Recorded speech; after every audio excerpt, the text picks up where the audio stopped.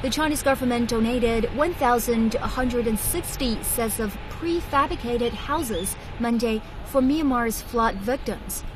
The donation, valued at some 30 million yuan, or about $4.6 million, was delivered ceremonially to the Myanmar side at Myanmar International Terminal's Thilawa.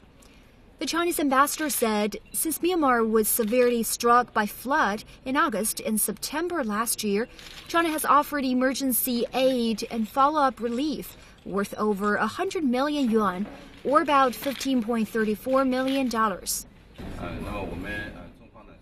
The Chinese government is considering how to help Myanmar people suffering from flood disasters to overcome difficulties. The donation, the Chinese side has dispatched technicians to install one row of prefabricated houses as demonstration.